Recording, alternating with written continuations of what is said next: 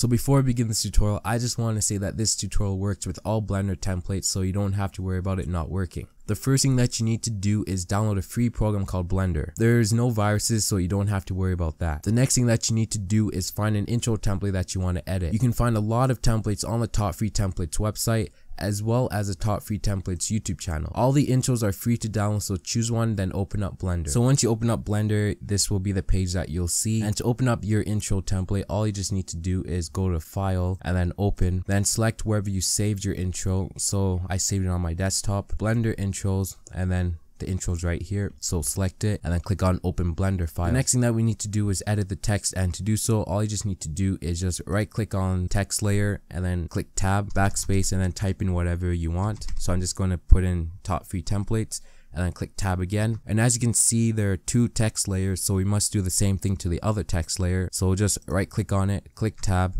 backspace, and then type in whatever you want. I did Top Free Templates again, and as you can see, you may get this name thing down here again, and to remove it, all you just need to do is just right click on the text layer, click tab, and then use your arrow keys to go to the end of the text, and then just backspace and then click tab again, and now it's gone. So from here you can change the font of the text. So to do so, all you just need to do is go to the F icon over here. You should see the font that you have. So to change it, all you just need to do is just click on the folder and then go to wherever your fonts are saved. They're always saved on the hard drive that has your Windows operating system. So it's on my C hard drive, and then Windows, and then fonts. Then you can just choose whichever font that you want. So select your font and then click open font, and as you can see, we have to do it to the other font too. So right click on the other text layer and then do the same process.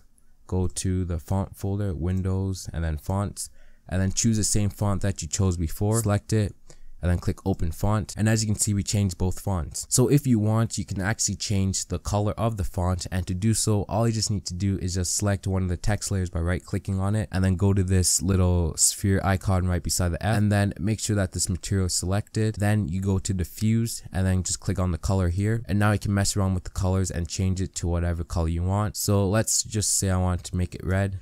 I selected red, and now you can also change the other text layer color. You just right click on it and then you just go to diffuse again, click on the color, and now I can mess around with the color again.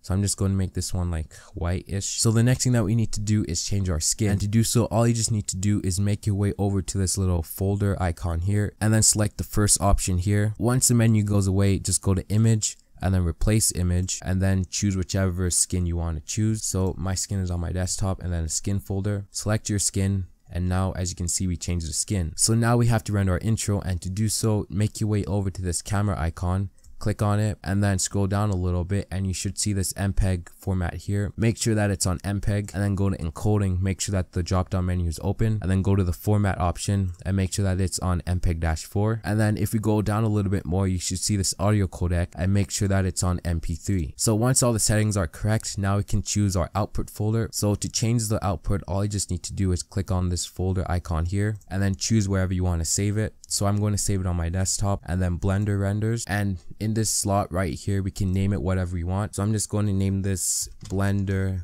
Minecraft intro, and then just click accept. So now we have to render our intro, and to do so, there are two different ways. The first way is by going to this animation button right here, and the second way is by going to render animation, and then it's going to start to render your animation. Jam will pack out.